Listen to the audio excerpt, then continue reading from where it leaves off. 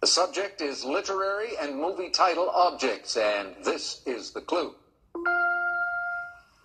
The inspiration for this title object in a novel and a 1957 movie actually spanned the Mekong River. 30 seconds, players. Good luck.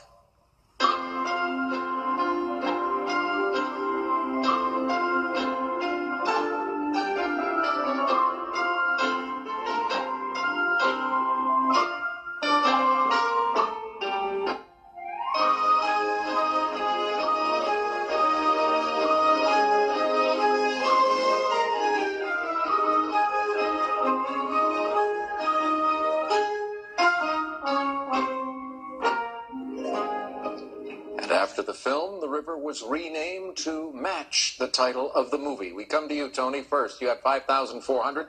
You're going to finish in second place, and you came in, what is the bridge over the River Kwai? And you are correct.